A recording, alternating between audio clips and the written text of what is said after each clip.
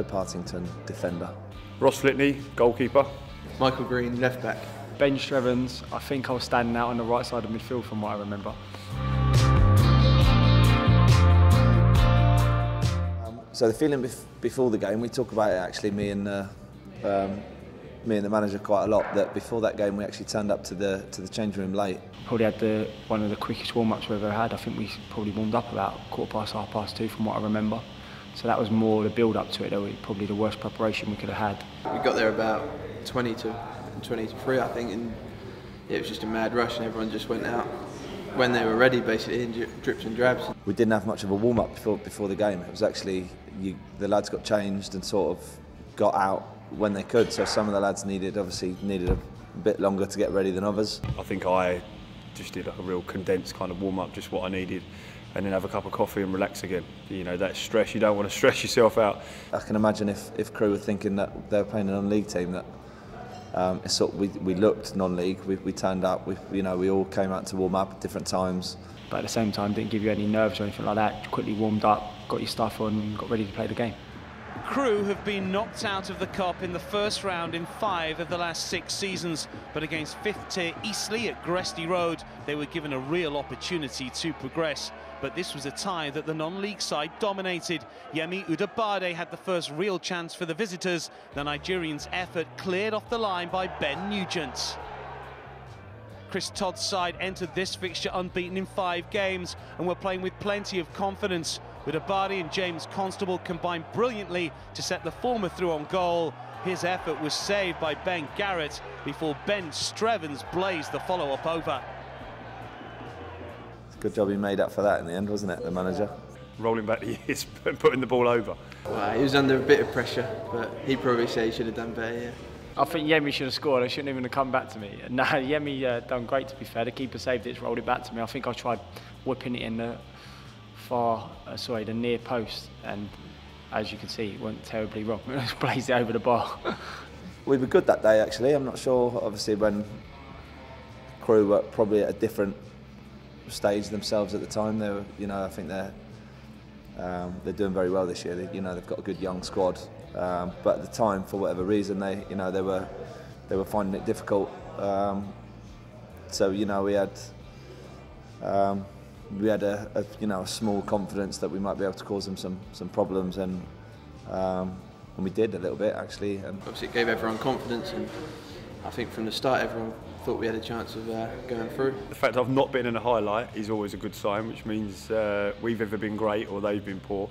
We created some good chances, and on another day could have taken a few more, to be honest. Crewe were then reduced to 10 men just after the hour mark when Garrett raced outside of his penalty area and upended Udabade. A straight red issued by referee Carl Boyson. Jay Round, the referee, that used to happen all the time. Jay Reason getting in the ref's ear. When you watch this replay of him telling the referee, first of all, this inside the box, and then second of all, the keeper should get sent off. I'm obviously really good friends with Jay, and I like him a lot, but he is one of the most annoying people to play against. He probably manipulated the referee there in our favour, and having the goalkeeper being sent off obviously worked in our favour quite a lot. Well, it doesn't really matter if it's a keeper or another player. It does give you an advantage in numbers, obviously, but I'm sure sometimes playing against 10 men can actually be harder. Because they was at home, they was having some chances and stuff like that, but as soon as it went to 10 men, I felt like that certainly put them on the back foot a little bit, and we believed we could go on and win from there. We had a sort of a real underlying ability of self-belief in us, which is something we've still got as a club. We managed to to have a little bit more of the ball off the back of that. They had a man sent off, and ended up going on to create some more chances. And it got even worse for Crewe when Eastleigh were awarded a penalty.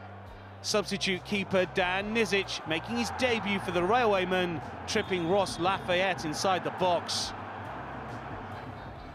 Strevens. I just tried my hardest to wait as long as I could to try and see which way he was going to go, because I felt he was going to dive, because like I'm saying, I felt like he was going to go one way or the other to try and wait, and luckily he did, and I put it the other side. He was a banker to score a pen, to be honest. He was a penalty taker at the time, and he'd scored a couple of good ones here actually under pressure. Earlier in that season, we'd beat Lincoln at home 4-0, and we missed 3 penalties in one game.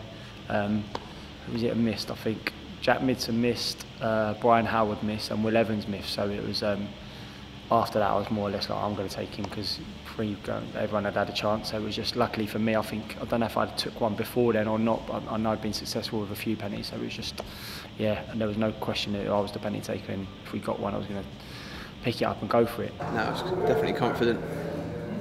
Like I said, I've played with Strevs in sort of 4 different clubs now over the last sort of 15 years, so I know how good he was as a player. So yeah, total confidence. Strevens stepped up and made no mistake from 12 yards, his 4th of the season, to give Eastleigh the advantage 15 minutes from time.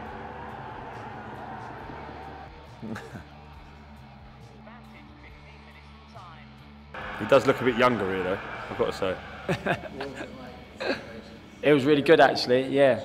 Yeah, we had a really good crowd there that day, you know, good away following. I remember someone run on the pitch, and it was weird because you have all that emotion going on, all that sort of stuff, but you see actually faces that you knew in the crowd and stuff. So yeah, it was good. All of us went over and celebrated together as well. Some real good pictures to look back on and stuff like that. And it's always a shame when you're at the other end, you can't. It's a long way to run and join in. So you kind of have your own mini celebration. It might be a fist pump, a little jump, or if you're around your fans, you can get in amongst them. But yeah, no, it's great. Listen, to take a 1-0 lead away at Crewe was brilliant. With their numerical advantage, Eastleigh enjoyed the majority of the possession in the final quarter of an hour and nearly scored again when Udabari was delightfully teed up by Andy Drury. And Eastleigh went even closer after some terrific play from Lafayette and Jay Reason, the former Ipswich junior denied at the near post by Nizic. One goal, though, was enough to trigger wild celebrations from the visiting support. Eastleigh through in one of the shocks of the round. I must have been there somewhere, but it's just nice that you watch it back. I know it's only highlights, but I remember thinking at the time that we probably should have won by more than we did. But watching that back there, I think we had about 3 or 4 chances where we normally would have took them. So I get a little bit of the thing because I took the penalty, but being completely honest, there's a few other boys that could have scored. And I remember Yemi having a real good game that day. Dukes was class, you know, he was a brilliant player for us. Yeah, obviously, like I said, you could just tell what it meant to the fans. Everyone was buzzing, so yeah, it was a really good day. But the FA Cup is, you know, it's massive for teams like us, our level, given the opportunity to test ourselves against league players, and you know, that was obviously a good day. We've had some good days in the FA Cup at this club, and that was certainly one of them.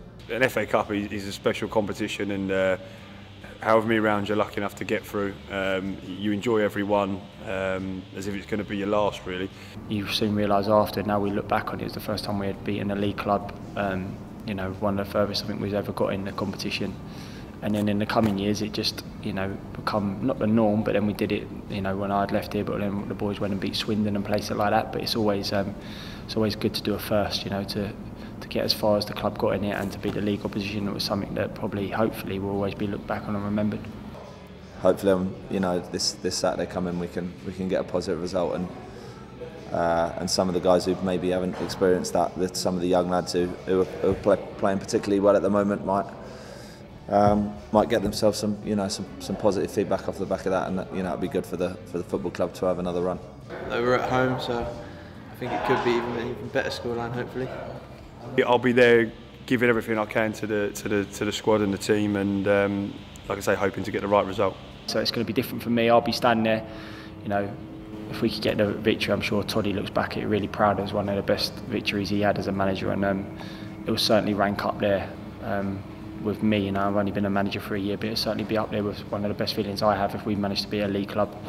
I certainly hope it's a good day for the boys and more memories to be had, and then ultimately it's to try and get to the 3rd round of the FA Cup and try and get an amazing game for them to look forward to again, and one that you know, I never experienced playing a Premier League team in the FA Cup. I think that's the dream of every young lad. If you don't make it into the Premier League, is to do well in the FA Cup, to play a massive ground against a Premier League side. So that's what the goal is in front of the boys.